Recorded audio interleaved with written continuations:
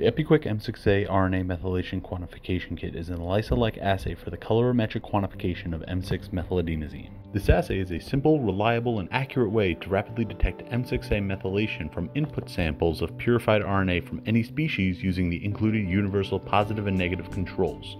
It also displays no cross-reactivity to unmethylated adenosine. This assay features a detection limit as low as 10 picograms of m6A, can be completed in just under 4 hours, comes in 48 and 96 reaction sizes, and can be used for high or manual throughput processing. To begin, remove the well plate from the bag. Then, peel back the clear plate seal.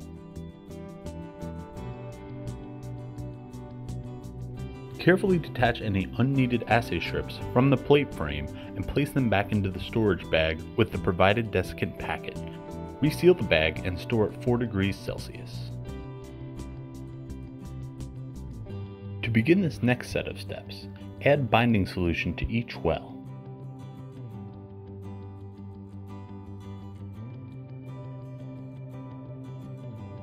Then add the negative and positive control standards, and finally RNA samples into the designated wells. Aspirate 1 to 2 times to ensure complete addition.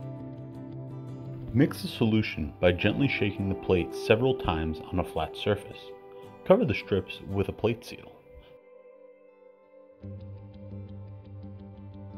Then place the plate in an incubator. Incubate the plate at 37 degrees Celsius for 90 minutes. During this incubation step, RNA will become strongly bound to the surface of the assay wells.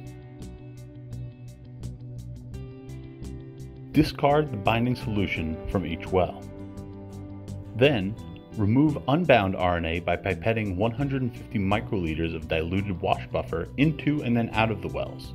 Repeat this wash step 2 more times for a total of 3 washes.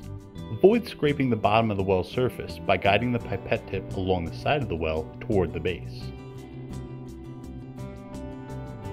For targeting m6A methylation on the bound RNA, a capture antibody, a detection antibody, and an enhancer are sequentially added and washed with diluted wash buffer. First, add diluted capture antibody to each well. Wash 3 times. Second, add diluted detection antibody to each well.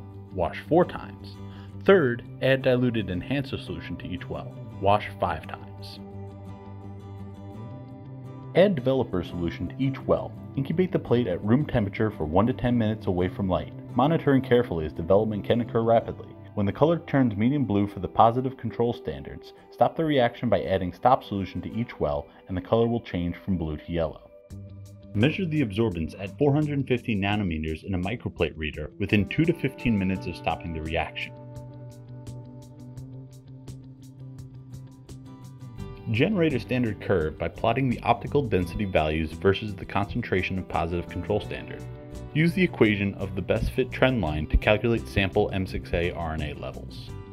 To learn more about the EpiQuik m6A RNA Methylation Quantification Kit, catalog number P9005, or ways you can order, please visit www.epigentek.com or epigentek.com/distributors for non-US customers, or call us at 1-631-755-0888.